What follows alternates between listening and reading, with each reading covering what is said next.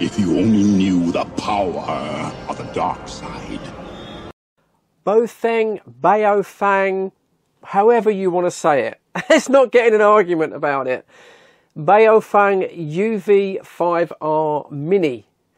2 meter, 70 centimeter ham radio transceiver, which you do need a license to transmit on. You can listen, but you can't transmit. Equally can be used straight out of the box as a dark side PMR radio. I'll get onto that in a moment if you're new to the channel. I'll briefly explain that. UV-5R, yeah, when you think of that, you think of the old UV-5R radio, an absolute classic. This was sold by the hundreds and thousands. I think they've just cashed in on that magic number because this resembles nothing like the classic radio in name only. Now then, when I say dark side, what I mean is it's a non-type approved radio that can be used on the public band, the PMR band in the UK. Cannot be used legally in the UK. If you want to be 100% legal, you need a dedicated PMR radio. Advantages of using a non-standard radio is the output of the radio is much higher. It is claimed to be 5 watts on around 446. Standard legal is half a watt. Also, the antenna is just a little bit longer, although to be honest with you, not a lot longer, but can be unscrewed and you can replace this with a longer antenna, which will give you a greater range. But it is non-type approved. You do run a very slight risk of maybe having the radio confiscated, potentially prosecuted. I don't know anyone that has happened to, but just bear that in mind. First thing about this radio is it's quite novel, and that is the size. It is called the Mini. The smallest dark side radio that I've tested before is this TID radio, and this one, as you can see, is just that little bit smaller. Not a lot really when you look at it, but certainly is probably the smallest dark side radio that I've currently tested. The specs on this, and bearing in mind I'm not a ham radio operator, so we're not going to be interested so much in the specs, but as I say, the specs: maximum power output 5 watts, half power output 2 watts. We have an FM radio, 65 to 108 on the FM. Also claims to cover the AM airband. Yeah, I don't know about that.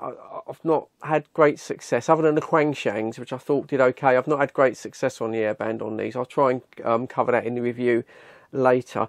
More importantly, it will transmit from 400 to 480, so it comfortably fits into the 446 megahertz, which is our PMR frequencies, and that includes the antenna. So it should be on tune, which means also the harmonics should be quite good. And again, I'll test those at the end of the video. Best thing about it though at the moment is the value, the price. Currently on Banggood, this is selling for $35, which is £26.50. That's for 2 radios, so that makes it a very good option for a pair of dark side PMRs. Let's get it on the bench and have a quick closer look. Let's have a very quick look what we get in the box. I know this isn't the most popular part of the video, but we do need to see what we get. Owner's manual, if you're really going to need that. I don't suppose you will if you've had these radios before. More importantly is the 2 QR codes there, one for Android, one for iOS. More and more people now are using their phone via Bluetooth, which the radio supports, to program the radio. The radio does have a Kenwood K1 mic input there, so you can use a programming cable. That is not provided in the box. I doubt if this radio is currently supported by Chirp. It might be in the future if you want to use a PC. Most people nowadays are Bluetoothing it on their phone. That's the way forward. What else we got? A couple of neck lanyards. Okay, that might be quite useful. Belt clip. Yeah, I don't like that. Plastic connector there, metal sprung. Yeah, bit cheaper, nasty. Everything is built at a price, unfortunately. USB-C charging straight into the back of the battery, no power brick provided, wouldn't expect it at this price. Second lanyard, second cheap ass belt clip, don't like that. Mini antenna. Again, it fits the radio. You can always extend this if you want to get that little bit extra range. Oh, we do get, okay, fair dues. We get a second USB charge lead, so you can charge both at the same time. Second radio itself, yeah, build quality. It actually feels okay, to be perfectly honest. Bearing in mind these were about £12 or £13 each. We'll have a closer look at the radio in a moment. And then we get a second battery, 1600 mAh. Feels about right for the weight. It feels genuine. Up to 36 hours standby is what they claim. Right, let's have a look at the radio. Straight out of the box, bearing in mind this is, what, £13 radio. Overall ABS construction of the body is pretty good. It is pretty good. It does feel quite solid. It doesn't feel particularly cheap. Now, I've gone for this Day Glow yellowy green colour. It's probably not your taste. There are more subtle colours. There's black and there's quite a nice silver. Yeah, I like it because it stands out. Keypad on the radio, yeah, keys are quite small, of course, as you would expect. The secondary functions, which are in blue, and they are illuminated, which is nice to see, but they're not particularly intuitive, as you might be, hopefully you can see there. It just says A, B, C, D, E, F, etc.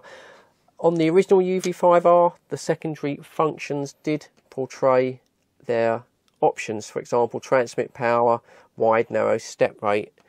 That seems to be a trend on these radios. I don't know if it's to account for digital, because this radio is only analog, but again, I think that's a bit of a step back from the original radio.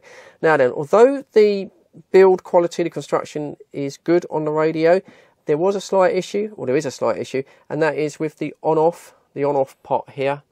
When you turn it up for the volume, it gets about halfway, and then there's what I would describe a gritty section. There's a resistance, as if something isn't quite right internally with this pot.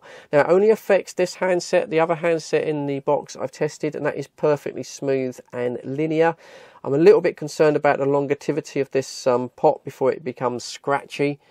At the moment, it's working absolutely fine, but it doesn't feel very nice. So just bear that in mind. You know, everything is built to a price, and you are buying a cheap radio. Looking on the side of the radio, we've got A and B transmit PTT buttons. That seems to be a trend nowadays. That corresponds obviously to the display of the radio. We do have dual VFO displays. You can see the active display is slightly brighter and the deactive display is shaded out in grey. When you press the corresponding VFO, they change over. If you want to change them manually, you've got the usual A and B selector there. Also, as always, the V and M, which is the VFO channel mode and memory function called frequency mode. Channel mode. So on frequency mode, I've typed in a PMR channel. Now, one thing I like about this radio is they've kept the menu system quite simple, because some of these can be very, very daunting. Menu. This seems to be sort of becoming generic on BAOFENG radios now. I think I saw it on another radio. But everything is laid out in a very logical order. So, for example, if we want to go to the settings on the radio, once we get into there, then everything is broken down. It says you're having 50 or 60 options, which can be very, very overwhelming when you get the radio. So, yeah, no problem with this menu system. Very, very easy to understand. Now, of course, if we go back, you can program the radio without any computer or without downloading an app on your phone. Set your frequency, set your transmit power. You can then choose if you want to use any CTCS semi-privacy codes. Just remember, guys, they're not fully private. So you've only got to program in 16 channels. So honestly, I think a lot of you might just sit down for 5 minutes with a cup of coffee and do it the old-fashioned way, manually. Little button there that's lighting up blue, switches on the LED torch. I'm actually quite impressed, because with the original radio we had the LED torch. This torch has been Oh, it flashes as well. There might be an alarm function. I'm not going to bother with that. But the torch has been deleted on a lot of radios, and that's because they have satellite locations and they need to have the satellite antenna in it. So yeah, I'm quite pleased actually to see that on the radio, quite useful. This side of the radio, nothing going on other than we do have the Kenwood K1 programming port. If you're old school, you've got a programming cable and you want to do it on a computer, there is free programming software on the BAOFENG website, and I did check, currently not supported on Chirp, but I imagine it'll only be a few weeks before this does become Chirp compatible. I think that covers everything you're going to need to know using this as a dark side PMR. Obviously, if you're a ham radio operator, would you be looking at a £12 radio? Does the ham people really look at £12 radios? I don't know. But obviously there's a lot more settings in there for setting up duplex and repeaters and everything else, which you'd probably be interested in. Anyway, right, let's test it. Obviously PMR, small antenna, short range. Not going to get massive range out of it in a built-up area, but let's test it and see what the speaker sounds like. Not that far from the QTH, possibly just under a mile. These are only short range communicators. More interested in the audio quality, whether there's any distortion, any breakup in the transmission. Should make it no problem. Let's give it a go. Audio check. 1 2 1 2 3 4. Audio check. Audio check. 1 2 1 2 3 4. Audio check on the BAOFENG Mini UV-5R. Mary had its little lamb. Audio 1 2 1 2 audio. Just going to test the built-in FM radio. We do get a lot of interference up here with the lights and everything, so in a way it's quite a good test. Times, places, heights, lengths, orders bound up in Baudelaire, Hugo, and the poetry removed to make room for more urgent meaning. That's not all that good, really. I'll bring in the original UV-5R. Let's have a listen to see how that does. Must be translated and perceived, so that the war could continue. And it did, it had to. A matter of survival for us all. But I refuse to be taught how to kill. Yeah, so it's not all that impressive. Kill me if they were so inclined.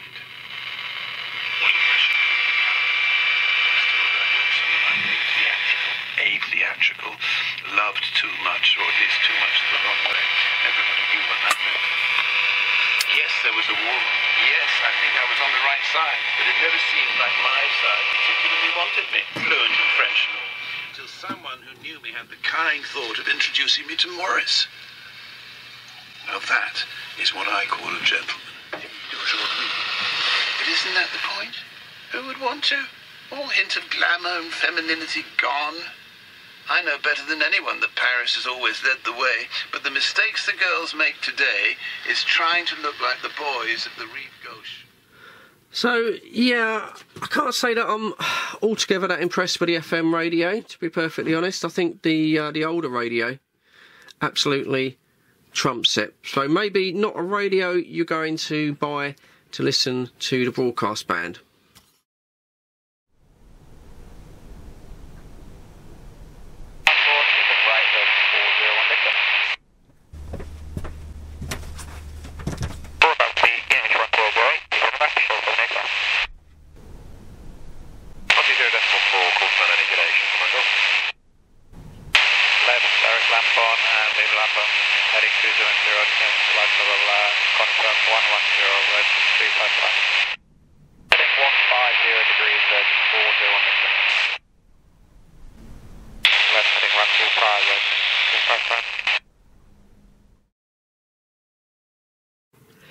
Here's the harmonics test then on 446 PMR, and the radio has done okay. It's pretty clean. I thought it would be because it's designed to use on 462, the American public band.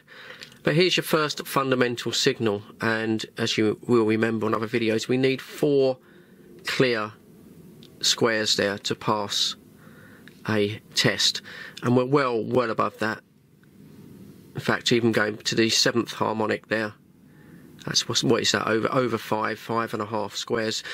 So yeah, it's a pretty clean radio actually, compared to some of the ones we've tested recently, and I would say that's safe to use on 446. UV-5R Mini then, conclusions, what do we think? Well, I think the first thing, I don't think they should have called it the UV-5R, because I'm a bit old school and I think of the original UV-5R, and I'll be honest, overall the original is a better performing radio, but in fairness this costs twice the price of the Mini, so maybe that's not a good comparison. I think if you're just looking for a pair of dark side PMR radios that have got a decent output, I think these work really, really well. The speaker in the radio is especially loud, and it's especially clear. I was quite surprised how well it sounded for such a small radio. So much better than those tinny little Quanshangs that we used to test. Of course, at this price point, there are a few things you have to get your head round. Firstly, the FM radio didn't perform very well up in the shack. It probably is okay if you're outside and you've got no interference, but it's obviously susceptible to interference. It was nowhere as good as the original one.